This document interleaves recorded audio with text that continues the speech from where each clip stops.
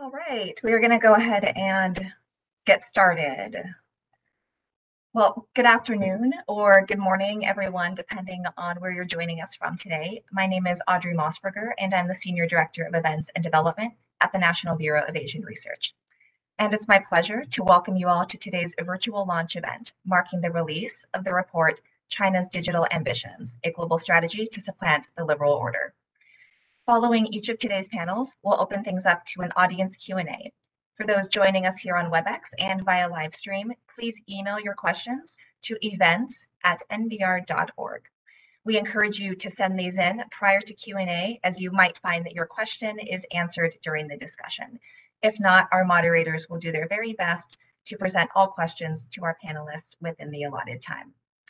Finally, for those interested in downloading a copy of the report, you can do so easily by clicking on the link that we will put in the chat box. Well, we have a very exciting lineup of speakers who are ready to go. And so with that, I will now turn it over to Mr. Francois Godemont. Thank you. Thank you very much, Audrey, and welcome to all. I'm going to be quick on the first point of the agenda, which is thanking, of course, NBR for choosing us for this presentation as an organization, and thanking ECFR for joining with its European outreach. That's very important. Right after that, I'm going to say a few words. We literally address non-Americans who are going to read this report, whom I hope will read it, who must read it. The title is, in the advocacy tradition, and you might think that you're going to have another quite simple denunciation of how China proceeds globally. Once you get in, you can't leave the report. From page to page, it goes into arcane and hugely important issues. It synthesizes a number of issues, from infrastructure to platforms to standards to security risks, to specific security risks, to recommendations. Second, it's not built on naivete, shall we say, regarding our own little problems between Europeans and Americans. For example, in the very first few pages, you will see a short description of Amazon that in a way acknowledges that there is some kind of potential anti-competitive practice in a giant like Amazon, which, however, I hasten to add, is a midget when you compare it to Alibaba and Tencent. China does 40% of e-commerce just by itself. You will notice that others' concerns are addressed. You will notice that the first recommendation in the end, and it's more path-breaking than it seems when it's done in circles that deal with security and so on, is for the US to adopt GDPR-type regulations on data privacy, construct something rational, and it's a call for different parties, to follow their next best, to accept next best solutions in terms of compromise, because one of the key recommendations of the report is that no one country, no one actor can now face China alone. This is hugely important as well, because it makes it something of a balanced report, which not only will teach you a lot on some of the issues involved, but will also make you wiser about what we could do collectively. I say that Institut Montaigne and its staff have some legitimacy in addressing these issues. Two of us wrote research notes on 5G and Huawei. I wrote a report on digital privacy, a comparative report that has a lot about China. One of our colleagues wrote a major report on fintech in China. Recently, we published something on the growing use of digital currency, on the central banks of China plans for a digital currency. We have never been able to put together a synthesis like these chapters and their conclusion has. So you may have your suspicions that, well, this is a bit of an advocacy thing. Yes, the US has some non-competitive practice, the big firms, everything that's fashionable in Europe to say, and there is always an element of truth in these issues. But the report goes much further than this and therefore is must read for any citizen, in fact, who is interested in these issues. I think I've used my time. I'm supposed to make just a small intro. I really encourage our audience to follow each of the presentations very carefully and to download the report and explore it. Thank you very much.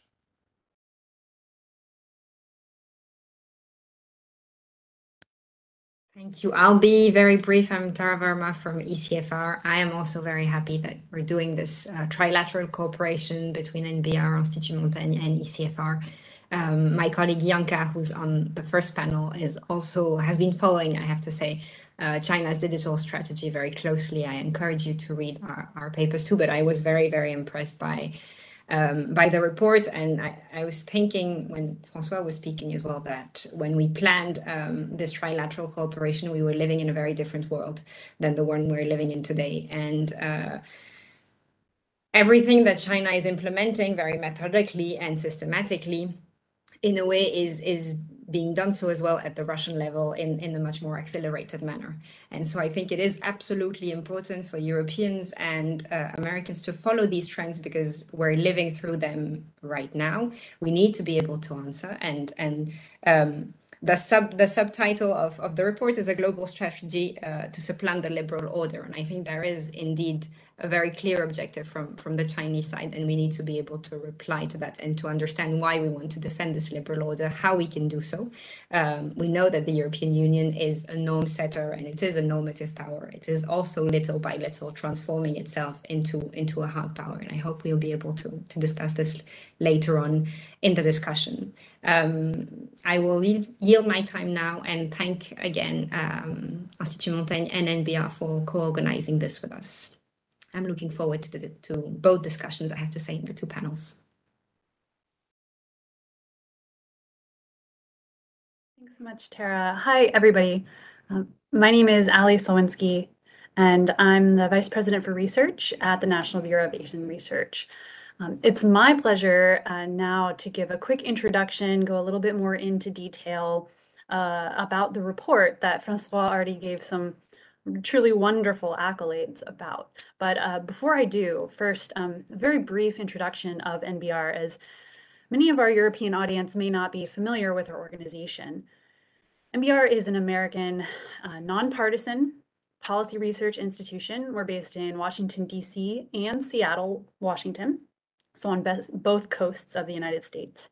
We work exclusively on Asia.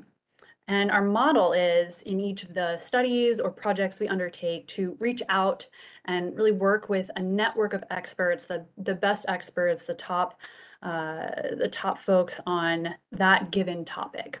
And so in this project, it's our pleasure to have worked with a really fantastic set of experts that have authored the chapters that you'll hear from here today. And that includes our principal investigator, Emily de la Bruyere, and also a really fantastic team working behind the scenes at NBR, including my colleagues Doug Strube and Jonathan Merrick.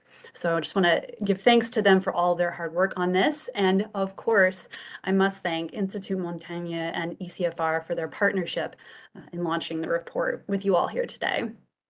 So this report, as I mentioned, is written by 6 different authors who bring their different areas of expertise to bear in understanding how China is advancing its digital strategy across different elements of the digital domain. The report covers key facets of China's digital strategy and details how China aims to replace the existing liberal and decentralized digital order with a state-centric one that forms the foundation of a new China-led geopolitical order.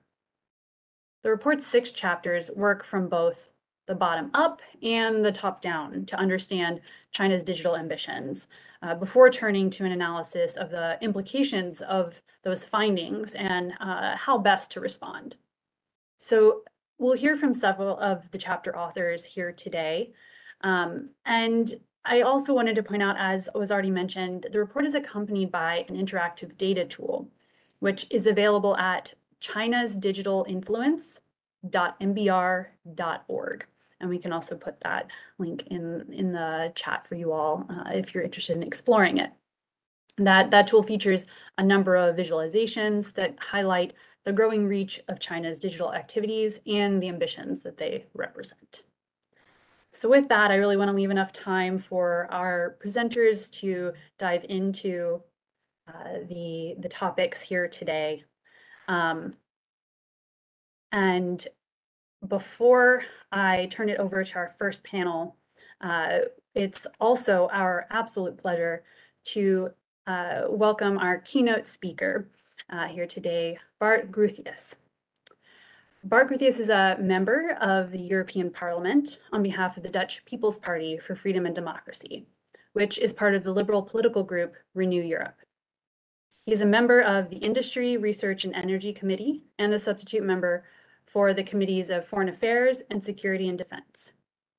Before Bart Groothuis became a member of the European Parliament in February of 2020, he was head for cybersecurity for the Dutch Ministry of Defense. And so with that, we're very pleased to have Mr. Bart Groothuis speak to us for our panel discussion here today. Thanks a lot, Alison, and all previous speakers. Thanks for inviting me, and it's an honor to be here on your panel. Like you said, I was head of cybersecurity, the Dutch Ministry of Defense, and I've done it with great pleasure. But being a politician is also sometimes even more satisfactory than being there. It's so good to take all those lessons from that practical knowledge you have all the way up to Brussels to get that into practice. I've always seen cyber as a great enabler for the Chinese digital strategy. It was very reinvigorating to see how the Chinese operated in that digital domain, not what they said they were doing, but actually what they were doing, what are the things they are looking at. And I think that cyber is a great enabler. It has an outsized role in the Chinese digital strategy. It touches on competitiveness, competition, commercial competition. It touches on technological advancement, but it even touches on elements of warfare. So it touches on nearly everything, is an enabler. China is already on the stage as a cyber competitor, but it's growing. And I think we have to counter what is there, but we also have to counter two trends. I see China as a cyber actor on steroids, on doping. And I will tell you why. There's two main trends I'd like to point out here in this small introductory remarks I'd like to make as an addition also to the great report that you put forward and the discussions you'll be having in depth on that great strategy. But let me first start by my first trend I'm very worried about, why I think that China is on steroids. The first thing is that the greatest zero-day factory in the world nowadays does not stand in Israel, what many people think. It's nowhere near in the US. I think it's in China, and it has to do, if you don't know what 0 days are unknown vulnerabilities. There are known vulnerabilities in hard and software, but they are unknown to the cybersecurity community. Antivirus vendors do not know what they are, so they can't protect them. So with 0 days, you can hack into machines, you can access servers, you can access memory, you can access data, whatever you want.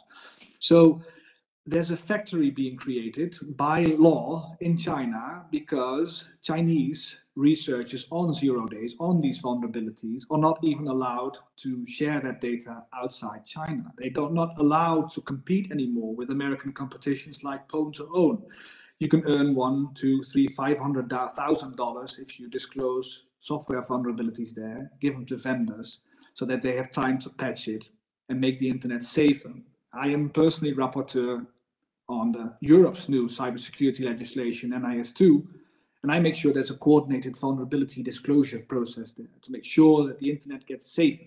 What the Chinese have said, we don't want that. We want to keep that inside our country, and we want to have a process that we have it first as government, so they can use any 0 day being produced by the Chinese research community. So that's why I say it's on steroids. And the reason why I say it is because if you combine this capability of the Chinese state with the capabilities they already have, a gigantic, massive volume of computer network operators operating against our interest here in the West, stealing intellectual property, making sure, but also political espionage and disinformation, etc. It's a huge new capability, which I'm afraid of, that will be used in the next couple of years to come. and it's an offensive superiority we haven't seen yet in the West. The second reason I think they are on steroids and there is a doping effort here is because, like we all know, everyone here connected knows about the Chinese supply chain and how that is being exported throughout the world. There's no doubt. But the discussions we have in Europe, for example, and which I really commend people to read the report of the NBR because of it, the discussions are not deep enough on why this matters. And let me just illustrate it by what Professor Godemont just said on 5G and Huawei. Let me just take that as an example, because journalists ask me as a politician, what do you think? Does Huawei have backdoors or not? And I say, that's not the question. That's not the right question to ask, because any software update could insert a new backdoor. It's also very much more concerned of is being locked in, that you become dependent on a certain vendor from an autocratic country like China for installation, for maintenance, for innovation, and for new technological and business opportunities. That's what I'm afraid of. People would come inside your telecommunications operating situation rooms, etc., and in server rooms. That's problematic. In 2017, of course, the legislation in China was clear. You have to cooperate with any request from the Chinese state and intelligence services. The cooperation with the CCP is clear. It's also what the NBR report states. There's also a clear link with the PLA, with personnel going back and forth, and whether some of these companies know that people might be doing something for the CCP and for the state, or a CEO of Huawei does not know, doesn't even matter. It has huge human intelligence risks here as well. And apart from that, I always tell journalists, it's also a political, strategic, and especially the military, political, strategic, military environment we are operating in. The 5G is the political nerve system of our future societies. So I always say you either control that telecommunications backbone or you become someone else's signals intelligence colony. And it's very important that people will start realizing that this is what is at stake. And the Chinese, with expanding in a very cheap way, very advanced, also with good equipment, I have to admit, is a problem in all these manners I just mentioned. And I think that if you look at the threats there, the European Commission has not just addressed significantly such threats. The European Court of Auditors has recently said that 5G policies that have been put forward by the Commission are not adopted, harmonized throughout Europe. It's not being taken seriously enough. Pressure from the US has not helped. So I will come back to that later when I say what has to be done about it and how to counter it. I will touch very shortly about what they're doing with telecommunications and routing attacks and their future capability, possible capability with quantum computing of decrypting traffic. All in all, we see a competitor on the world stage we haven't seen before. When I got into office at the Dutch Ministry of Defense, we saw Chinese operators sending spear phishing emails and that's it. But nowadays, the most advanced operators don't use spear phishing anymore. It's much, much more stealthy. It's much better. It's much more advanced than we've ever seen. So I think they were on steroids. And I think that what we're looking at is that geography no longer really counts when it comes to geopolitics, but technology does. So that's why the digital strategy, what you wrote about, is so important. Now, how to counter this opioid cyber acting? I think there's a couple of things that we can do. We've discussed at length, of course, what we could do on China to convince themselves not to do it, right? But it's in their own jurisdiction. I think that we should be not too subtle. We're not able to convince them, to deter them. There's no deterrence in cyberspace. We've no empirical evidence that deterrence by punishment will help. There might be some deterrence by denial, but that's what we can talk about now. I think that we have to do it from our own jurisdiction. We have to make sure that this enabler for the digital strategy we'll be discussing later will be counted. And the first is, of course, building our own resilience in a way that we are not susceptible to Chinese pressure. And that means cybersecurity, the legislation I'm responsible for in the European Parliament. It means also the Cyber Resilience Act on better soft and hardware. It also means on no longer admitting toys which are unsafe Wi-Fi toys, smart toys from Alibaba on our markets. If they're not safe, we can't do it. We can protect ourselves, and we must. The second thing is in the supply chain. Europe has not addressed the supply chain significantly. When I speak to government ministers around Europe and about colleagues here in Parliament, all agree. All say there's no clarity. We don't know what risky vendors are. There's no legal basis, and we are afraid that our country will be hit if we out them. So Brussels needs to step up and make new legislation, whether that is the Cyber Resilience Act that Ursula von der Leyen announced, whether it's an addition to the Cybersecurity Act that is already there, or a new act. I will be calling for it. I did so last week in Strasbourg with some commissioners. The third thing we need to do is also address the Chinese in a diplomatic way. Collective countermeasures when we see it happening. The low cost, low risk, high reward calculus in Beijing must be reversed. And we've seen the European Union acting as a geopolitical actor against Russia, and parts of that posture must be projected towards China in order to deter some of their malign behavior on the world stage. Communicating that norm is essential, I think. Now, what my intention is here in Europe is to release the pressure points that China has inside, so we can't be susceptible for blackmail or any form of pressure. That is the main reason, and I want to do it from my own jurisdiction. So if we're talking about countering that digital strategy you'll be discussing later, if I look at what I can do, I want to do it from my own jurisdiction. I want to make legislation that is clear for the Chinese, that might mirror some of the stuff that China has against European companies, etc. But I want to do it from our own jurisdiction. Being able, like we did in the past, saying this is not good, that is not good, and being on a world stage, preaching is not going to help. It is from your own jurisdiction where we have that power. And that is where the European Union can find its power. And we found it in the last weeks against Russia, and I really hope we can use it against some of the things that China is doing. And some other things, of course, are great to cooperate with China as well. What is starting as cyber is a great enabler is also, I must say, a problem in itself. I hope we can counter much more than we did in the past. I'm really looking forward to making a transatlantic cooperation and with other parts of Asia, with a democratic liberal alliance to make sure that we keep our liberal world order, rule-based order as much as alive. We can find alternatives to authoritarian regime thinking and make sure that we are an attractive partner.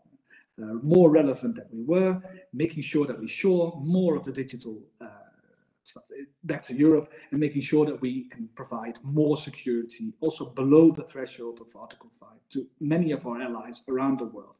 And I would like to thank you for inviting me and make sure that we have a safer space around Western Europe, and the transatlantic ties that we have is, for me, very important. Thank you very much, and I'm looking forward to the rest of the debate.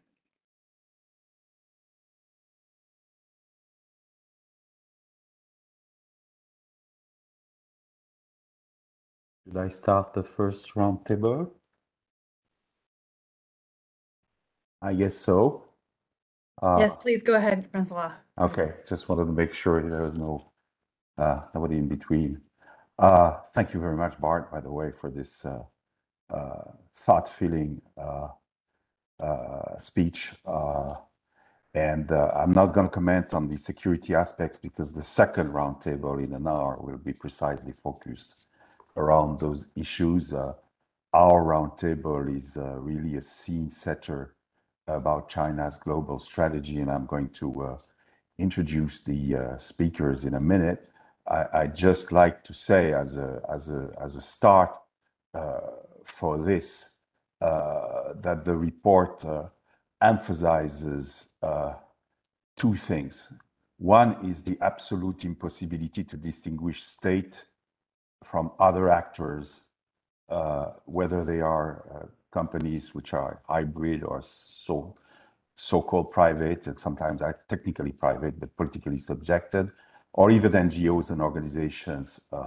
That's very clear, and therefore there is the chief asymmetry, apart from the amount of money that Mr. Xi Jinping has decided to spend on digital innovation, is clearly on this top-down coordination, which is gigantic and is completely asymmetric, or mostly asymmetric, to what we do. And the example of Western divisions, for example, on many aspects of digital policy sort of proves it.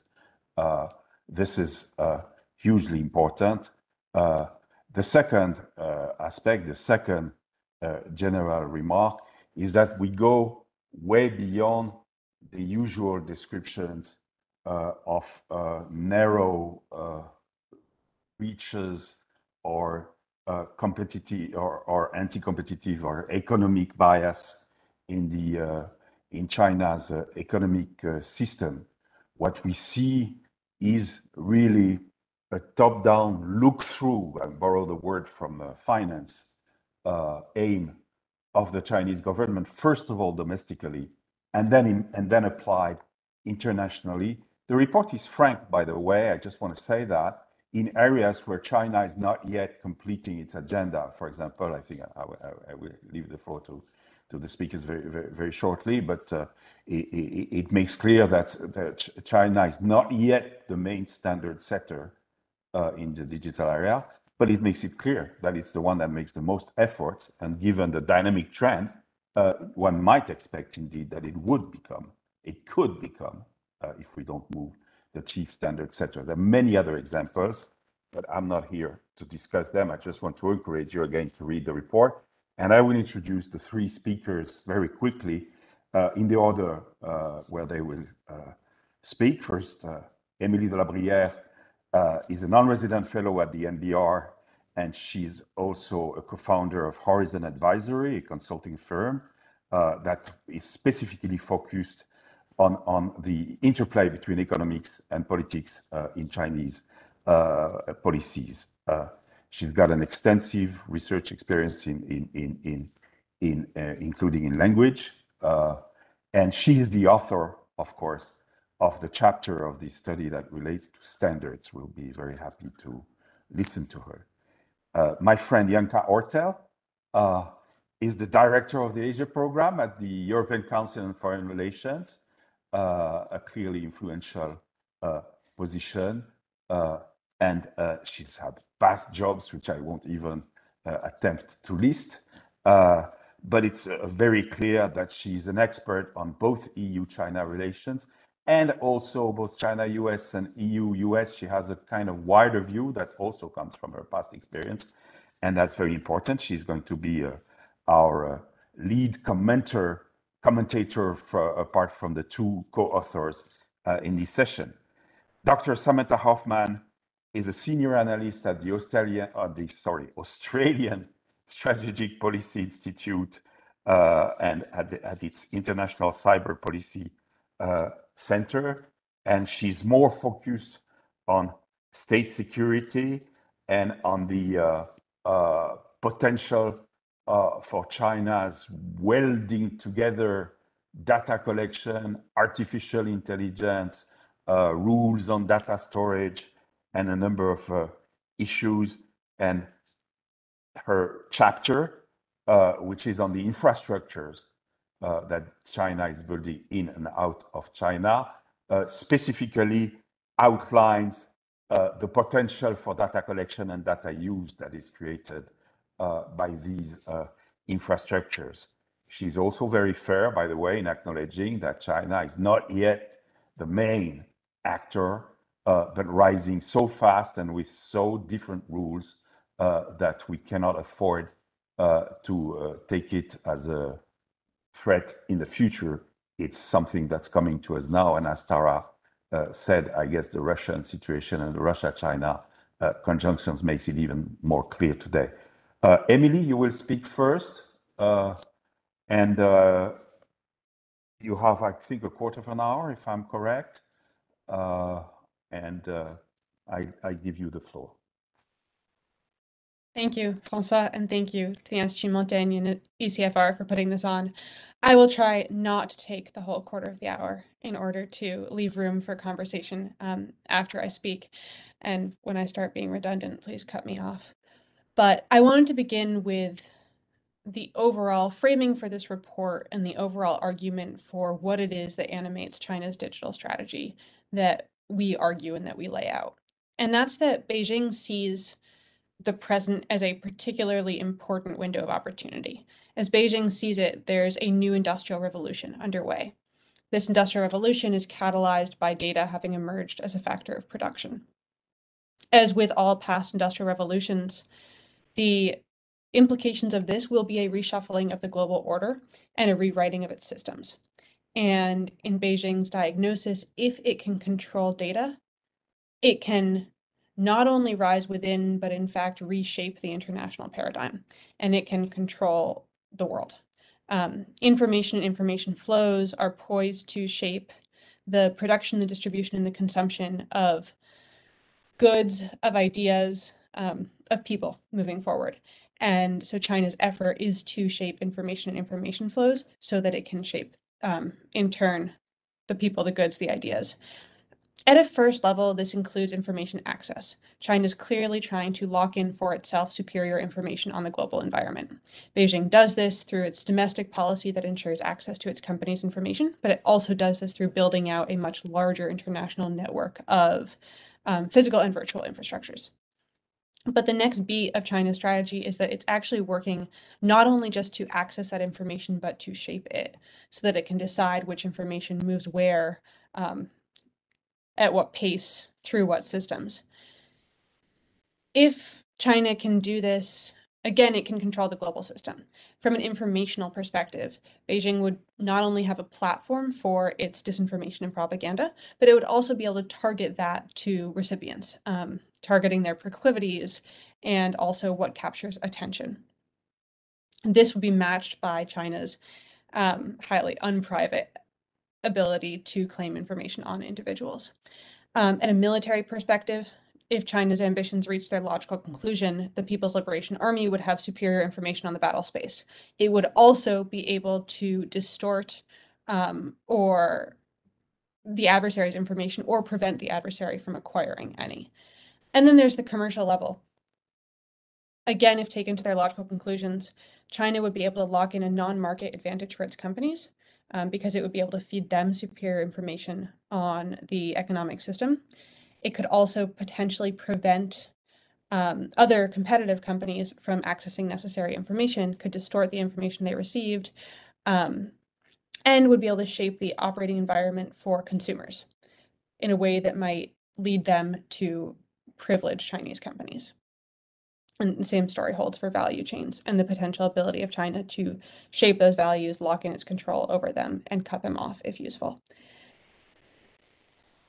As we lay out in this report, the effort takes multiple forms. There's this, to again borrow terms that have already been used today, bottom-up approach to build international digital infrastructure. Physical things like space satellites, like data centers, like telecommunications networks, but also virtual platforms, whether those are social media or payment systems or softwares for port logistics. These lock independence, as was mentioned. They lock in Chinese access to information, and they also shape the user's interaction with the digital environment.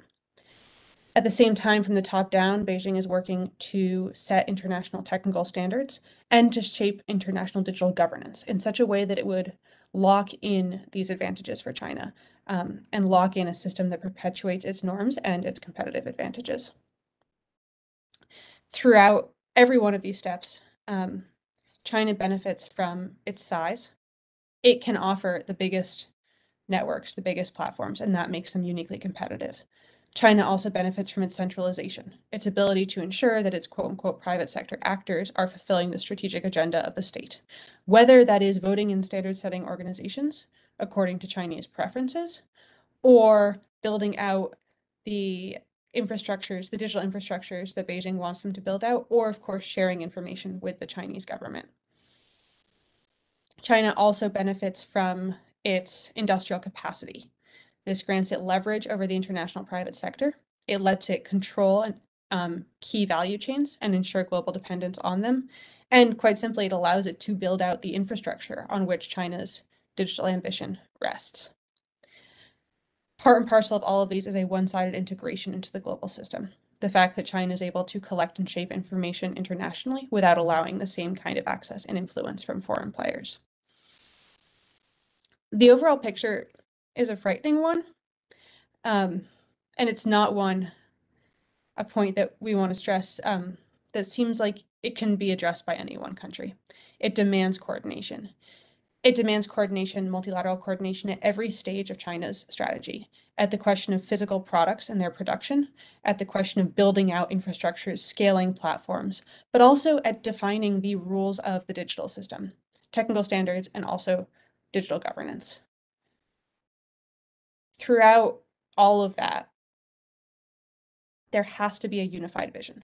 There has to be a unified vision among the US, the EU, and other like-minded countries, not only on the threat that China poses, and not only the necessary mechanisms for response, but also what the positive alternative is. What does a digital architecture supported by like-minded countries and supporting a positive future actually look like? And that's, I think, a question that has to be answered so that the right defensive and also proactive measures to compete with China's approach can be taken. And on that note, I'll cede any remaining time I might have. Thank you very much, Emily. And thank you for knowing better than me the timing for each speaker. I was going to undemocratically cut down the time allotted for questions. So I move immediately to Yanka, who I think is prepared for a much shorter than 15 minutes intervention. On to you, Yanka. Thank you so much, Francois, and thank you to all of you for the organization and for having me and for allowing me to comment. I could not agree more with the analysis of the report, and I will not try to add to the incredible substance that Emily and Samantha can bring to this, but actually I would like to do one thing, because the last 2 weeks have left me full of questions and not answers. I think that a lot of basic parameters have been called into question. And this is what I would like to do at this stage. I would just like to pose a couple of additional questions here. I think we can all agree that striving for national tech sovereignty and independence from foreign tech components, building national champions despite ambiguous relations to some of the privately owned enterprises, a drive to capture regional and global market shares from 5G to cloud technology, making the world dependent on Chinese tech, and use that to gain economic strength and influence, and if necessary, to achieve political goals. All of that is something that we can all observe at the moment. It happens in plain sight, in what has Emily nicely put as one-sided integration. The underlying assumption, though, that we apply is that national strength emerges to a large degree from innovation capacity and from economic strength, growth at home and abroad. And global technology is used to create a China-friendly global digital environment and gain overall dominance in advanced technology to improve the strategic position, particularly vis-a-vis the United States. So it's not per se about the digital technology, but it is about the overall strategic position.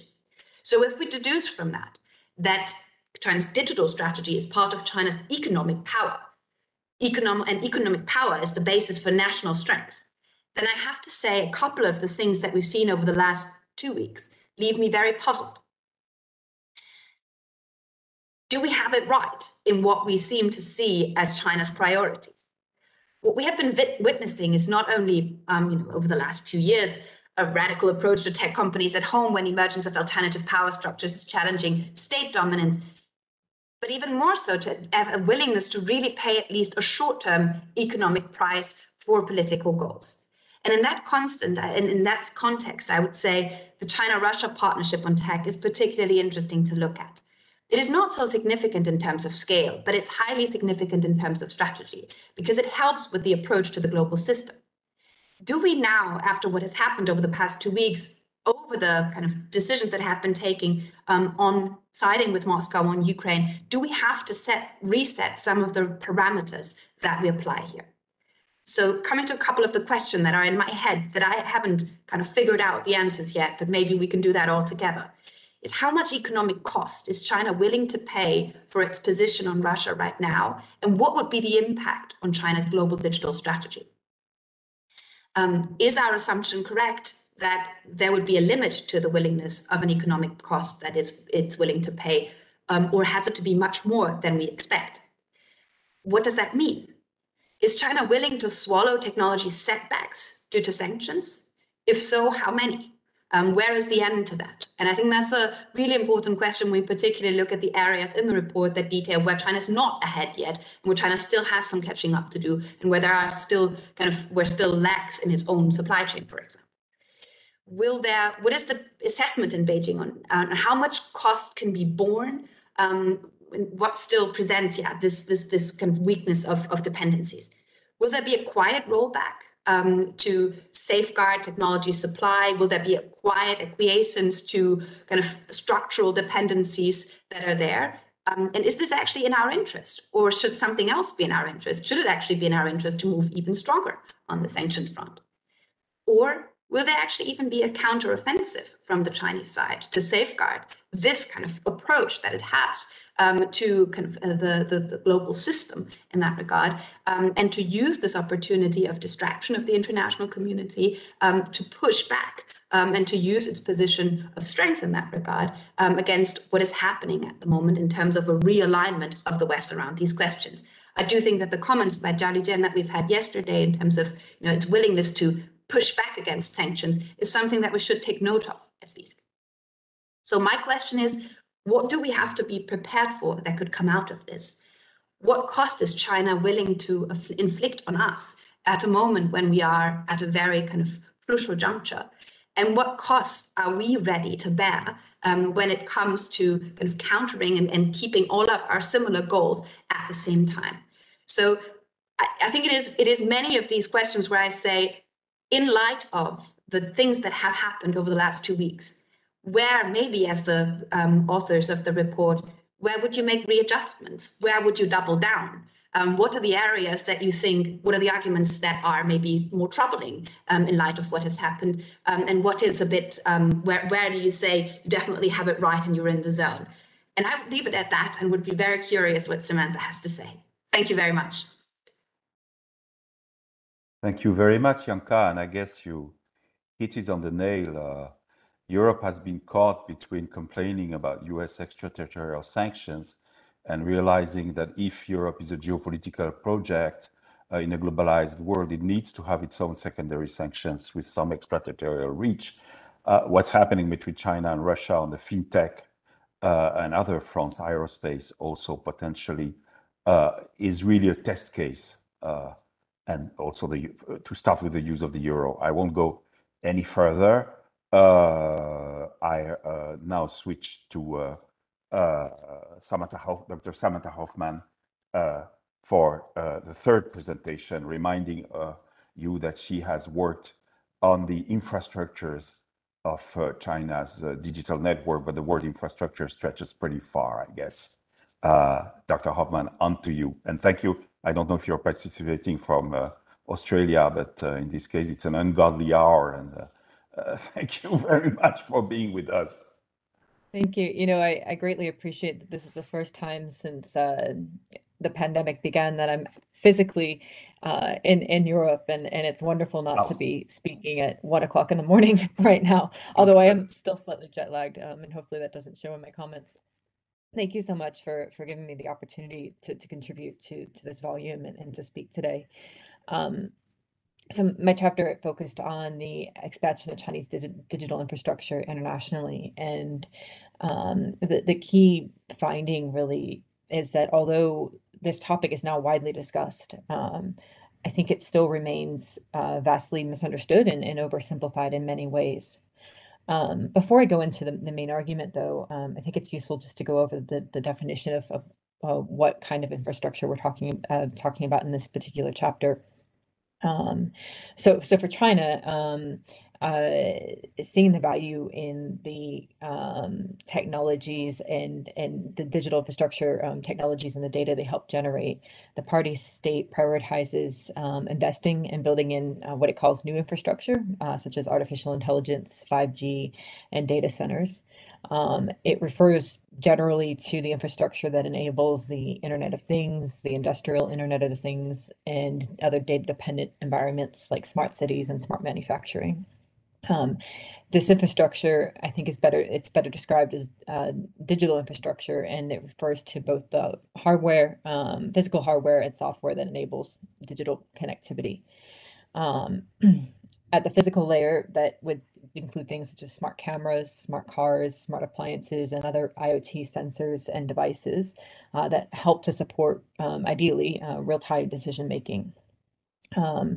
Technology that enables data storage or data flows, such as 5G, and help to deliver and exchange that information.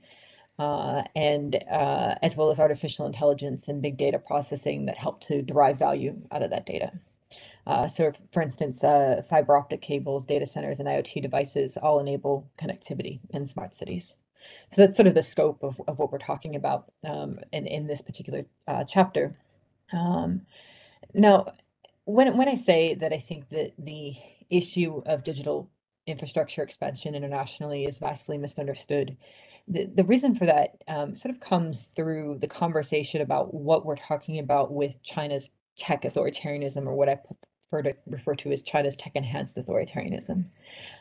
When we talk about that domestically, oftentimes the conversation is focused on the most coercive uses of technology.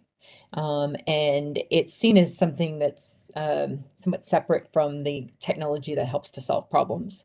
Whereas the way that I look at it through a lens of state security or China's social management strategy, you see that actually the technologies that we should be concerned about and that enhance authoritarianism are both problem solving and related to the party's expansion and protection of its own power. So they can be solving the problems that any government would seek to solve, as well as helping the party state to enhance its authoritarian control. Those two things aren't actually fundamentally contradictory. And those same technologies are the ones that I discuss in this chapter that are expanding globally. Domestically, these technologies are designed to meet a very specific party state need. So we talk a little bit in this volume about standards. Emily's chapter focuses more on that, but my chapter in particular highlights the fact that domestically companies, along with domestic research institutes, participate in standard settings bodies that set the standard for technologies such as facial recognition systems or the database schema behind a smart cities platform. And technologies designed to meet those standards and to win domestic bids, a new project would have to meet those new standards. And those technologies are what are being exported globally. Now, probably trying to cover too much in my 6-minute spiel, but the next thing I sort of want to discuss is what we're talking about in terms of a problem and what China seeks to do with the data that these products help generate. So when we think about the expansion of technology globally, the most conversation is focused on the surveillance technologies and the inherently sort of invasive or coercive technologies. And what's overlooked is the fact that any technology that helps to generate data can be significant in terms of understanding a society, and can be significant in terms of not necessarily the end user, but whoever has access downstream to that data set might derive value from it. So in some of my research, which I highlighted in this chapter, previous research, I described a case study in a 2019 report that I wrote about a company called Global Tone Communications Technology, which is a propaganda department controlled company that basically does machine translation services. And their products were embedded, according to the company's own claims, in the supply chain of AliCloud and Huawei. In particular, with Huawei, it would have been inclusive of a smart conferencing solution that Huawei provides in a smart cities package. The data, a lot of the conversation on the data security, or not the data security law, but the intelligence law focuses on companies being asked to hand over data to the Chinese government. But in this case, you see a supply chain problem where the company that's helping to supply Huawei is actually controlled by the propaganda department. So any data that's collected to help provide that machine translation service is also going back to the company that's controlled by the propaganda department. You don't need the intervention for that to be going towards a purpose that might not be the stated intention of that technology's sort of end use. So risk is, I guess, the big point, without getting too much into the weeds right now, happy to say more in the Q&A, is just that we need to think more broadly about the implications of the technology. It's not just the end user, it's not just the end use, it's also what the data can help contribute to. In that TTCom case, it would be the generation of more effective like automated text, for instance, that could contribute to more effective propaganda. If you're talking about, I think like a lot of the conversational propaganda focuses on the outputs, say on Twitter, and it misses what's happening to help make those outputs more effective in a long term. Not today, but maybe in 5 years. So I think I'll wrap it up and just say that what we need to be thinking about is how do we develop strategies for more effectively identifying risk? A lot of the places that are making decisions about the use of Chinese digital infrastructure would be local governments, private companies. How do we give them the toolkit to try to understand what they're dealing with? And who are the companies? What are the digital supply chain risks? How do we define that? Those are all questions that we need to be thinking about, rather than coming up with just prescriptive policy solutions. We can't do that right now when we haven't clearly identified the problem. And so I think that more research like this, training new researchers to try to understand these sort of digital supply chain risks will be incredibly important in countering the problem that I'm seeing emerge and that we identify in this report. Thank you very much, Samantha, for this presentation.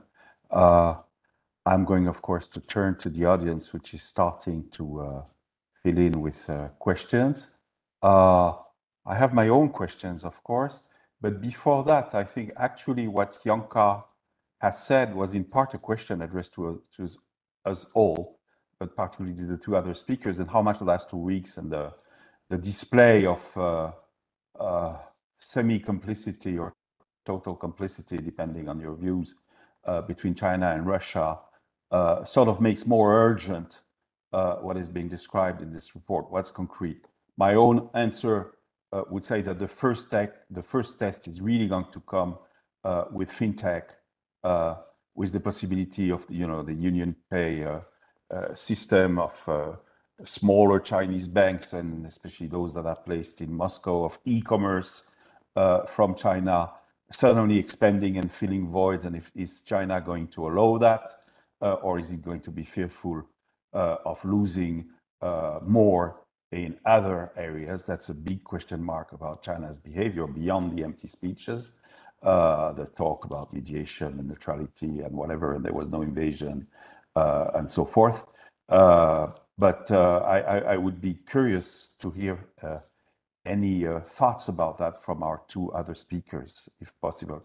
Maybe I'll give the floor first to Emily, and then quickly to Samantha. Absolutely. I agree entirely about the payment space is a really interesting one to watch. Overall, I think the developments of the past 2 weeks amplify all the trends that we talk about, make the threat seem that much more severe, and really, for the most part, underline the reality of it. I also think, unfortunately, that China sees a lot of opportunity in the present moment. There's a twofold question in terms of opportunities vis-a-vis Russia directly. One is the possibility that a pullout of Western or let's call it like-minded systems from Russia gives space for Chinese players to enter that market and to incorporate Russia onto their systems. So that's direct trade. It's also payment systems. It's also operating systems. There's plenty of Chinese press about Microsoft's withdrawal and whether that means that Russia will move over to Linux, which is a Chinese preference. That's, largely at the margins. It gives more weight to China's overall agenda. It doesn't necessarily change anything, and already there is an alignment there. I think that there's a larger risk about Beijing's intentions to manipulate or potential intentions to manipulate an era of resource shortages and economic hardship that's likely to result from this invasion in order to lock in even greater dependence on the part of the international system. If China can properly play the middle line here, it may be able to turn around to, for example, Europe in 3 months and say, hi, we're now your supplier of energy, critical resources, whatever it is that Beijing can offer, in exchange for more alignment with China's campaign as Europe tries to deal with the fallout of the present crisis. Also, Russia's invasion, I think, has opened the door for more aggressive posturing on the part of authoritarian challengers in general. We're in a new era now, whether we like it or not, where I think authoritarian states can very explicitly say that they're out to challenge the international system and the norms we rest on. And Beijing will do so more subtly than Russia does, as it is inclined to do, but I think that still lends fuel to China's larger efforts to reshape the international system and to do so now explicitly and without couching that in quite as much opacity or attempts to hide it. That said, one optimistic note, and then I'll stop, is that I think there's also been a huge wake-up call to these risks as a result of the invasion and a recognition of the need to respond, and Yaka, as you said, the need to respond even if it comes at a cost, which has been one of the major obstacles to responding to China's challenge, is that it will be expensive and it will hurt companies, it will hurt individuals. But now I think that we've seen what can happen. There seems to be a much greater willingness to absorb those costs. Thank you. I'll switch to Samantha for the following, but perhaps even trying to direct you, Samantha, a little more precisely, if at some point you can, on the linkage between what China may be doing to go around sanctions with Russia, speculatively, because we're not completely there. We see hints and examples, and the fallout for China's digital infrastructures in third countries and in Europe, in the US. If you have some views, maybe it's a little premature to ask you that, but we're all curious. Thank you. Well, I completely agree with everything that Emily just said. And I think the thing that I've been thinking about the most has been, so a lot of my previous research, I looked at China's threat perceptions and the way that you can tie those threat perceptions to the development of technology or use of technology as part of the party's state security process. And one thing that you notice if you go, you go back to Tiananmen, you go back to the color revolutions, the Jasmine Revolution, and you see China talking exactly about this kind of event and how this sort of reinforces the need to shield itself from the risk of so I guess, sorry, particularly with digital payments, I think, part of what's being overlooked with DCEP is the conversation's been focused on the internationalization of the RMB, whereas in fact, as we pointed out in some of the research that I've done at ASPE, there's research that Matt Johnson has done and written with some of our publications there, where he talks a lot about also the technology itself as being the real risk, because the technology is designed to change the international norms. And so even the way that you would define, say, what's corrupt or who's identified as a potential sort of case of terrorist financing, all those things are politically defined within China, and then the technology is sort of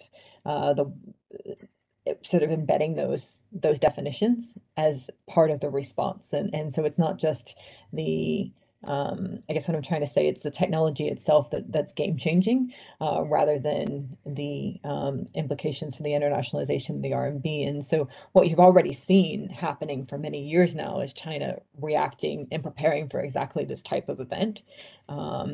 And you're starting to see the outcomes already.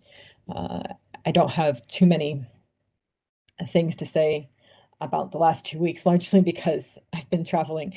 So I haven't maybe been as up to date on Chinese state media conversation as I need to be right now to make an intelligent comment there.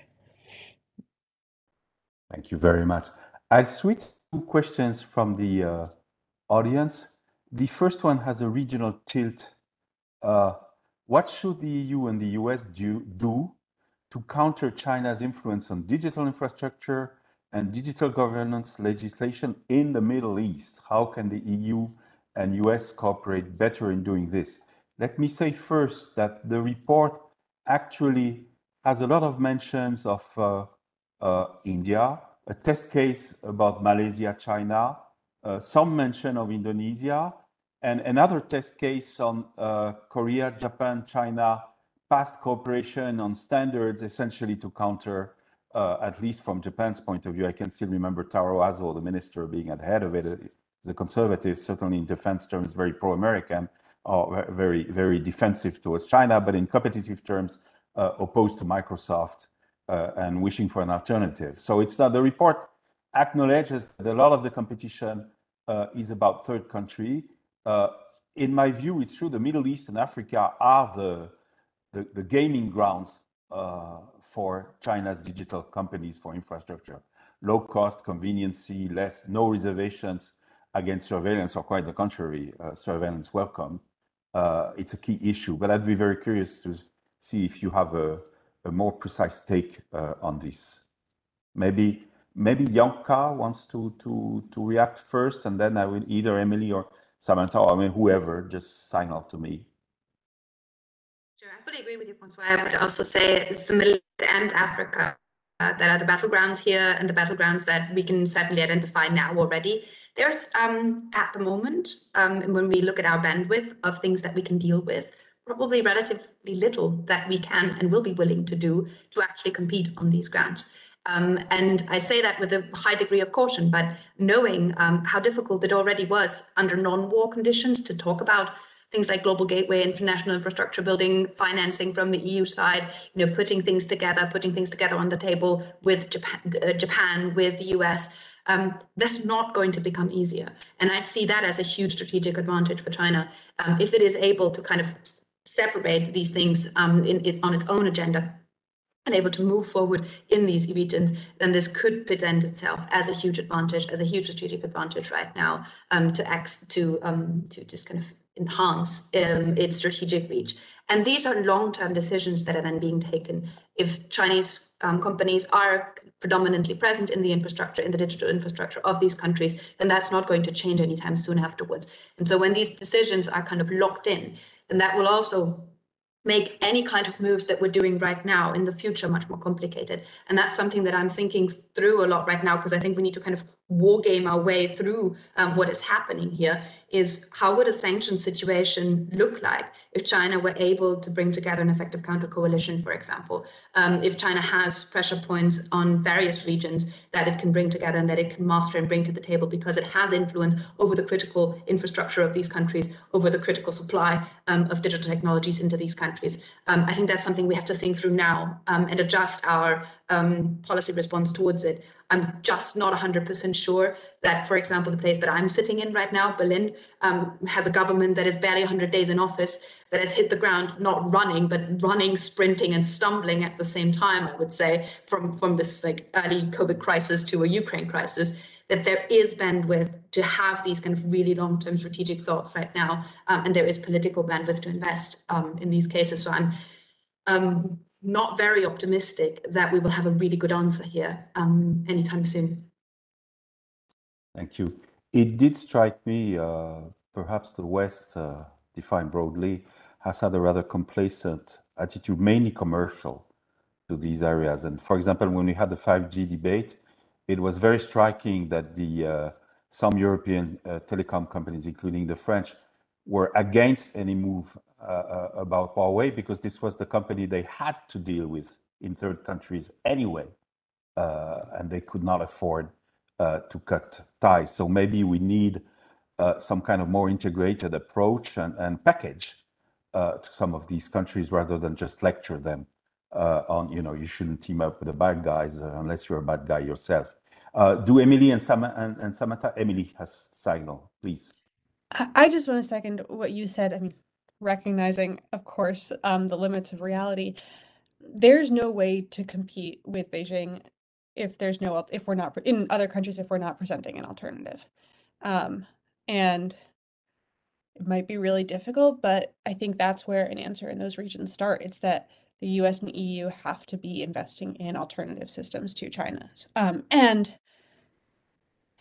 if there's limited and shrinking bandwidth, which it seems that there is, to some extent, maybe that can be addressed through greater integration of the global gateways and the Build Back Better World projects. At least if they're moving in the same direction and with similar priorities, then they can be building on each other and taking the most advantage of whatever bandwidth there is. I also think that shrinking bandwidth raises the imperative of finding a way to work with the private sector on this. Francois, exactly as you said, but how can there be not the Chinese version of, but US and EU versions of public-private partnerships that incentivize the private sector to invest in third-party countries in ways that are probably beneficial in their long-term interests, but they don't currently have the incentive to do in the short term, and not in a way that's just partnering with Huawei, but in a way that addresses the whole value chain of the infrastructure project. I realize, though, that this is a pie-in-the-sky vision, considering the tremendous constraints raised by Janka. Samantha, do you want to add your, not particularly? So I think the only thing that I'd like to add, and perhaps it starts to shift the topic a little bit, but one thing that I've been thinking about more recently is the way that in China, you've got, so I was looking at patents a little bit last year and the development of critical technologies. And one thing that's so clear in China is that there's a somewhat longer term clear strategy when it comes to the development of critical technologies, and the innovation happens to meet those strategic needs. And that's not necessarily ideal way of innovation elsewhere, but what happens in Europe and the United States elsewhere is that innovation tends to be, you see maybe fewer patents in countries that are having a major impact on a field, but that's not necessarily tied to a strategic objective of a country, and partly because there's not a common language or understanding of what those objectives would be. So part of the problem solving and part of the figuring out how it is that we do develop an alternative requires having a clear conversation about what the strategic objectives are, and being clear about between researchers and companies and decision makers, what that terminology, using a common language around what those objectives are. Otherwise, we'll continue to have great innovation, but that won't necessarily meet the strategic needs that we're discussing in this panel. Thank you. I move to the next question, which to me is not necessarily easy to understand. What trends and practices have you observed in terms of coordination between the CCP's United Front propaganda strategies and China's global digital strategy? And I don't think it's a question about hardware or the system. I think it's a question about the uses that the digital network is put to. My own very quick, intuitive answer, I used to make a simplistic distinction between Russia and China in that aspect until the pandemic struck, until COVID, which was China used all of this to propagandize about itself, to show how good it was. And in fact, it's a permanent rule for the social media not to answer criticism from outside, just to address the strong points, where Russia, of course, slandered, planted false information for a very long time. I personally think the distinction has blurred since COVID, and it's being shown even as we speak about Ukraine in China's reaction. But I'd very much like to have your takes, especially if they differ. Who wants to come in? You raise your hand. Just 2 seconds on that, okay. if I'm allowed, because Samantha is the real expert here and should be speaking on this. But I do think that it's something we have to watch right now, is kind of the correlation in the propaganda world between China and Russia around the crisis. I think that's something that is not something we've seen before in that context. And so far as there are kind of they're mutually reinforcing narratives being put forward on things horrifying as the use of chemical weapons.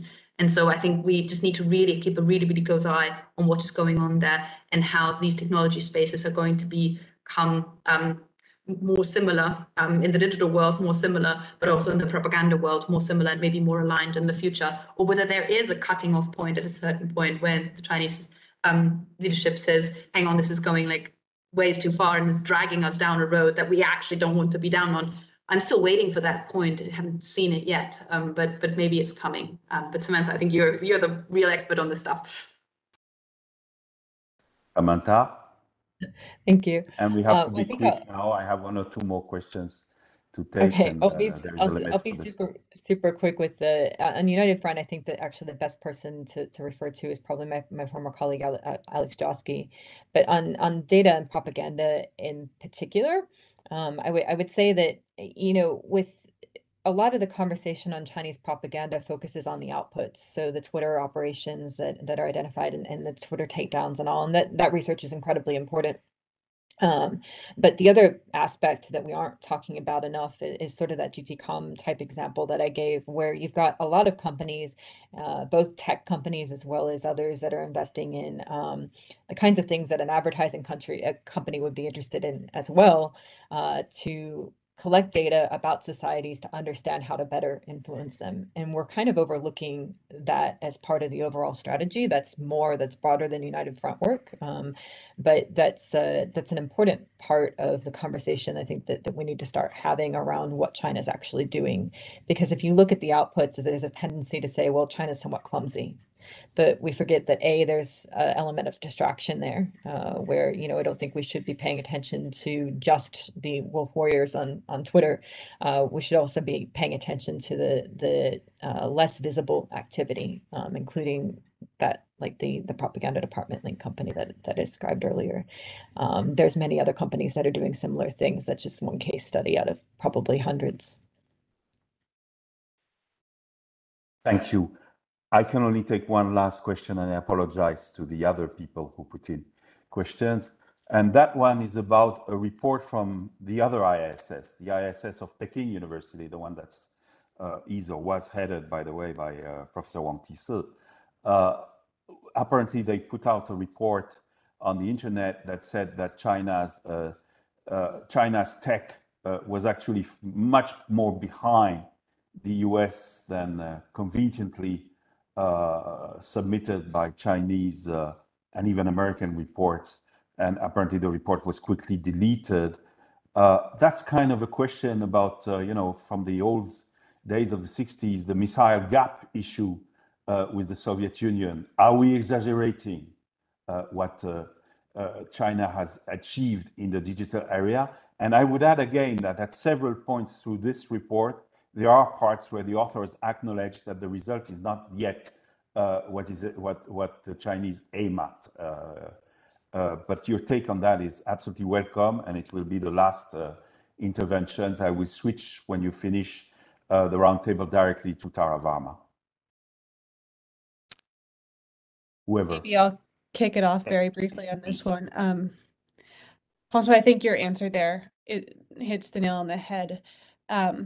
What is it that China's aiming for? And the other thing I want to start off this answer by saying is that this report is very intentionally on China's digital ambitions, not China's technological ambitions. Technology, needless to say, is necessary for pursuing China's digital strategy, but those are different things. And this is a case where China's ability to access global data and also to influence global data has tremendous implications. Really, whether or not China is ahead on the technology, on this specific upstream technology front in particular. If Beijing has more data, it can better apply machine learning capabilities because they're trained on a greater base of resource. If China can shape international data flows, it can shape international perceptions and movements, and you don't need the most cutting edge technologies to do any of those things. And the corollary here is that we're not in the Cold War environment anymore. We're in a very globalized environment where Beijing can access the technology developed elsewhere. So maybe what's coming out of the domestic Chinese innovation ecosystem lags behind that of the US or EU one, but there is a bridge connecting those. And I believe that it was also this report that mentioned that because of China's relative research capabilities, a tech decoupling would have very negative implications for China. So therefore, it took into account the fact that even if China's domestic system isn't yet at this level, it benefits from the international system and is able to pursue its ambitions effectively regardless of not being at the most cutting edge. Samantha, quickly? Or Janka, for that matter? Sorry, Janka, do you want to? Okay. Two quick responses. One is that when we think about technology, we always have to think about it evolving on a trajectory. We aren't actually talking about today's capabilities. We're thinking about tomorrow's, and all assessment needs to sort of take that into account. So even when there are weaknesses in what we're seeing evolve in China, we can assume based on both history and the sort of development of the trajectory that'll change. But then the next thing I want to say is that the competition, to me, is also in the space of ideas and the idea about how one can derive value out of data and out of technology. And I think that particularly for China, just in terms of the thinking about how data derived from one source, when aggregated, can contribute to multiple different aspects of problem solving. It shows you that I think there's more sort of strategic thinking in that domain, and perhaps China's more advanced there than we are elsewhere at present. And that might be changing. Thank you. Janka, maybe? I'll just add maybe a thought, also very inspired from the last 2 weeks, that is saying maybe we should plan more for the worst case and less for the best case scenarios that are at play. And in this case, I would say we should probably, be careful not to underestimate, because overestimating in this case would just make us compete better in that regard. Whereas underestimating may leave us in a very dire spot. So it's just a little, maybe slightly inspired by what has happened. Thank you very much, Janka. My own words would be, it's always very hard to judge tech supremacy and who is ahead in particular technology. It's a question that needs to be broken down. But one thing we can say for sure from this report is that whatever China has, it uses and applies more freely and effectively under the eye of the government, of course, than companies in democratic systems which are bound by a number of rules, regulations, avoidance, and watchdogs. There's only one watchdog essentially in China. I will end there this very interesting session, thanking the three of you, and I will turn over to Tara for the second roundtable. Tara, on to you. Thank you so much, Francois, and to the panelists. Your last line was actually going to be my first line, which is that in the report, of course, there are several mentions of how the asymmetry plays between China and the West, or basically the Chinese order and the liberal order. And I think Emily mentions that, there's scale, centralization, and the industrial dimension too. But I was struck in the conversation that there's one element of asymmetry, which is that in the state capitalist system, you have, the decision-making process is constituted of one, and in the multilateral system, there are quite a lot of stakeholders.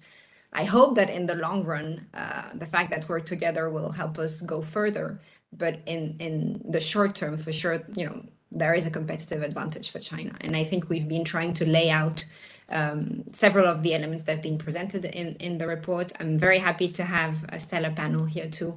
Greg Levesque, co-founder and chief executive officer at Strider, Mathieu Duchâtel, director of the Asia program at the Institut Montaigne, and Matt Turpin, visiting fellow at the Hoover Institution and former US National Security Council director for China. Both Greg and Matt have very interesting pieces in the report, and they complement one another very well, I would say. And we'll start with Greg, because I think you have a case study of how commercial entities also, and the way China uses commercial entities might weaken the international system and might really threaten US and other Western companies. And so if you could maybe dive a bit more into your chapter in the report, explain where we are at. Then we'll turn to Mathieu and to Matt. Craig, the floor is yours. Well, I first want to thank the National Bureau of Asian Research for supporting this project, and then obviously the European Council on Foreign Relations for hosting us today. And Tara, thanks to you for the question. So, you know, my chapter really looked at the security implications of China's digital ambitions, and what we try to do is bring it to life in the real world. A lot of talk today and in the past, when you looked at China and their strategies, whether it be foreign policy or economic development strategies, you oftentimes see the analysis stay at kind of that policy level. We spend a lot of time looking at the tactical level. So how do those policies and strategies then get translated into the real world and then lead to action that can be disruptive, beneficial, right? And then how should we, respond to that? One of the unique characteristics that I've been focused on for quite some time and talk quite a bit about in the chapter is the use of commercial entities in this era of strategic competition. And you could argue that that's a new vector that is being used in a way that has not been traditionally done. In the United States in the 40s and 50s, if you look at national security strategy, there was an economic statecraft element in it. A lot of that was built around rebuilding relationships post-World War II, in fact, and then using corporate entities to help drive development globally. In the case of China, what we're seeing is the use of commercial entities really to almost obfuscate, but then also drive government initiatives. So a couple of the examples that are in my chapter have to do with the use of commercial actors to then set up digital platforms, oftentimes in line with the Belt and Road Initiative and strategy, and actually tactically implement those strategies to collect data on ASEAN states, countries in the Middle East and Central Asia, and then use that data to better improve Beijing policies and coordination across the suite of foreign policy, economic development, and in some cases even military engagement. So all of that I think is a new factor that's coming into play here. And I would also kind of go back in time a little bit just to frame the conversation. We talk when you think about geostrategy of Mackinder, right? H.J. Mackinder, the godfather of geostrategy, so to speak. And in one of his books right after World War I called Democratic Ideals and Reality, he talks a little bit about the different perspectives that different countries have. It's very terrestrial in that it talks about the seaman's view, it talks about the land-based view. In today's world, there's another domain that often gets overlooked, and it's digital, right? That is a new area of competition. The space is largely occupied by industry, and that is where we're seeing this friction in the analysis between the West and China, because unlike in the West, where that is an industry-led domain, in China, there's a large governmental impact and driver in it. So with that, I'll pause and turn it back. But thank you for that question, and look forward to digging in here further. Thanks a lot. Yeah, I already have a few questions for you, and I'm sure they'll come in the chat too. Mathieu, let me turn to you because I think you also have the role of commentator here, and you've been following those issues for a long time. I'm still following them, so it would be great to have your point of view and maybe a European outlook as well on this. Thanks, Tara, and congratulations from me as well to the authors of a very interesting report. I think the report makes a very clear and persuasive argument regarding China's strategic intentions and thinking regarding the ongoing digital transformation based on Chinese sources, and also presents many interesting recommendations on how to adjust to this changing reality that can be described as an expansion of China's digital footprint in infrastructure, hardware, platforms, but also outreach on Western platforms. And like many of you, I'm exposed to this watching the Ukraine war on Twitter. And I make 3 points in reaction to the report. I'll try to be brief. First, I broadly agree with the main arguments. I think that from a strategic perspective, China sees dominance over access to data as something necessary to reshape the international order. That's the very strategic level. And this is indeed a question of control over information. And there is a parallel between information dominance domestically, which is a tool of social control to engage in surveillance, to enforce the social order, and information dominance internationally, which is something more from a balance of power perspective. But I think that 2 things matter here. The first is that this sounds like, at least at first glance, this is an expansion of a military logic to international competition. And the logic is that the state that has the best situational awareness, the best intelligence, is in a situation of superiority and makes better decisions if it has the capacity to process the information. And also it does have better leverage on other states, on companies, and on individuals. But it's not only about that, because there is a values deep dimension. Matt Turpin will speak next in his chapter. He argues that Chinese digital platform risk becoming an operating system for a illiberal international order. And of course, if there is a built-in censorship in the apps you use daily, or if your personal information can be used against you for hostile purposes, that clearly undermines democratic governance, and that undermines the protection of individual rights. But I make 1 point here. I think it's about power, it's about values, but one can also argue, and that connects to the end of the previous panel, that China is not yet in the position of international domination, even though these things change, and there is no status quo. And I quote here my colleague, Viviana Zhu, who last year produced a report regarding Chinese fintech platforms, which clearly shows that the presence of Chinese fintech platforms in Europe is extremely limited, especially in comparison to tech giants from the US. And also it shows very clearly that the legal barriers in the European single market make it very difficult for Chinese platforms to expand.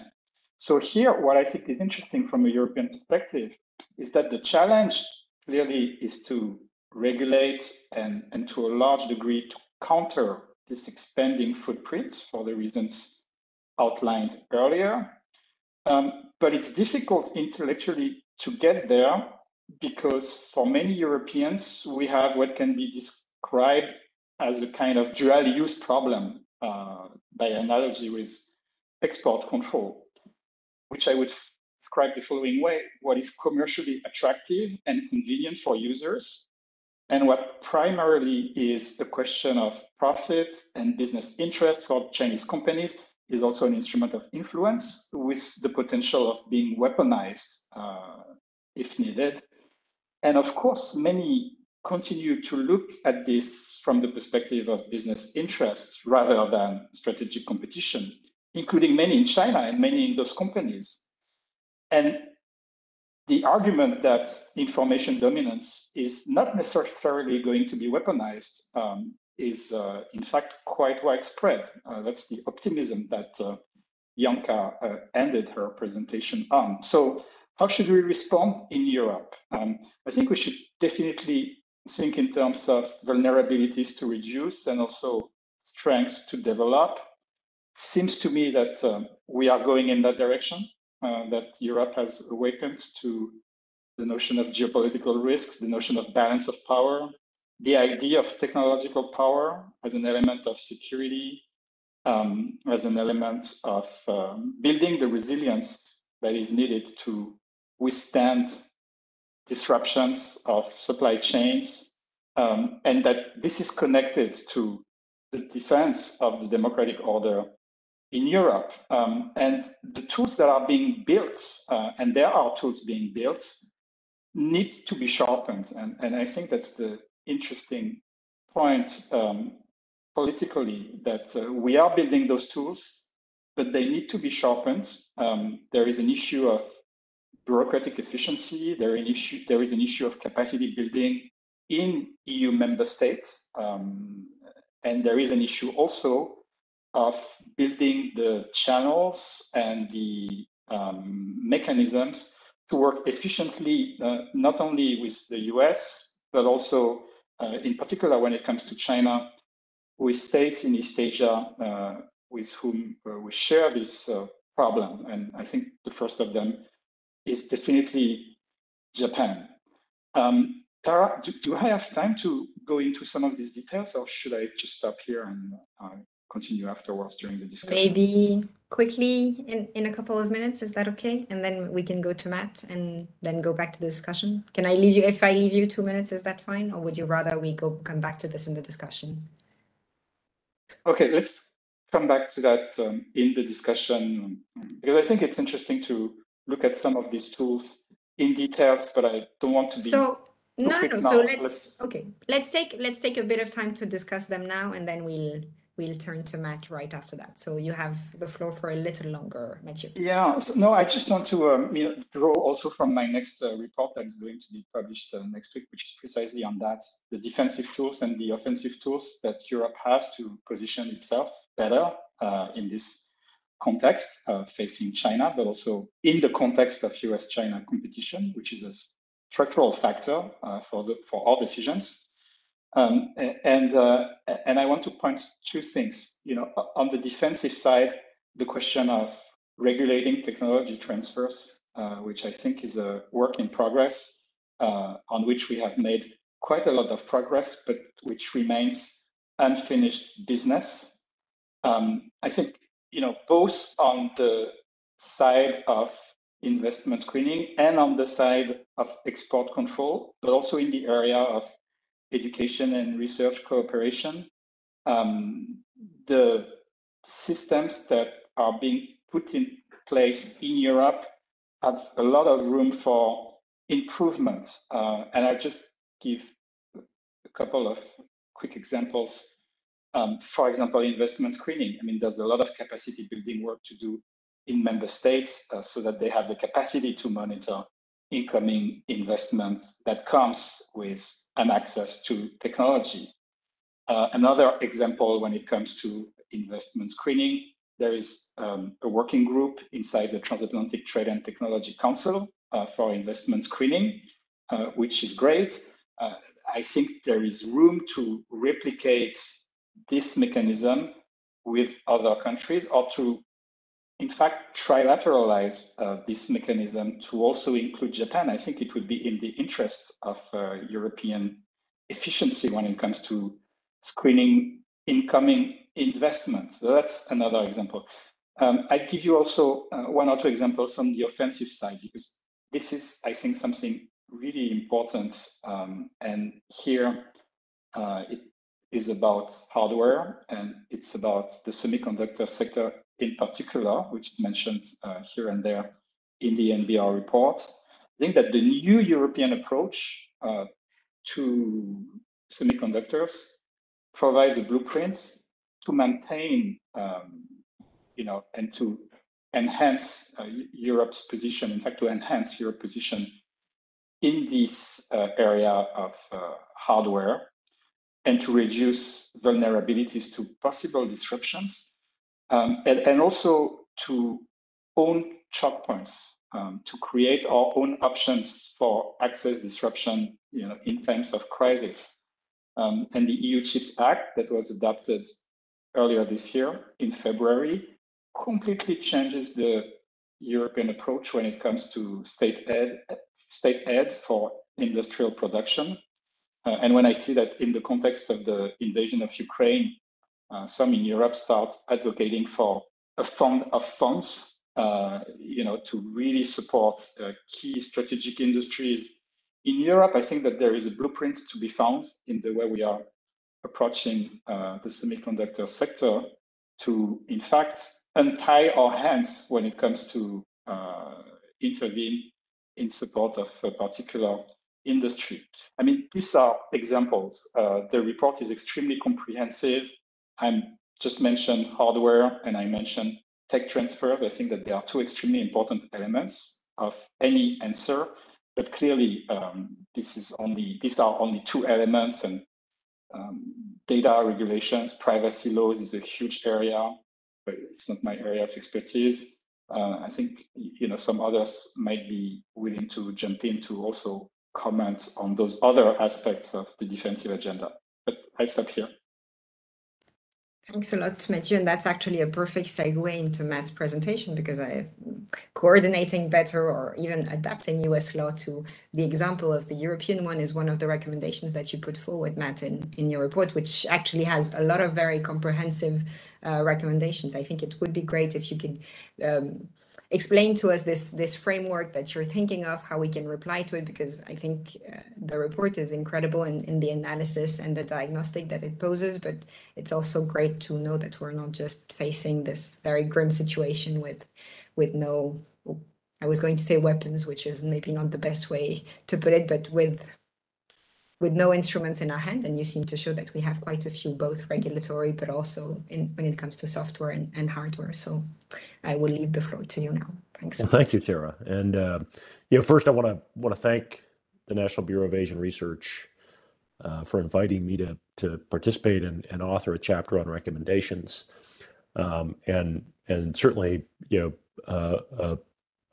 deep thanks to our hosts and some very good friends of mine at both Institute Montaigne and the European Council on Foreign Relations. Real pleasure to be with colleagues here. So maybe I'll start with maybe a bit of rehashing what a couple of folks have covered, and then I'll dive into a couple of specific recommendations that I made in my chapter. I think it is not an exaggeration to say that our digital infrastructure serves as the pipes and wires and as the operating system of a normative liberal international order, and that we should look at it that way. And I think Greg's point about thinking about the digital sort of domain and the digital infrastructure as sort of a new domain of competition, and thinking about that in a geopolitical sense, and the decisions that we as sort of democracies that live in sort of we wish to run things in sort of a normative sense.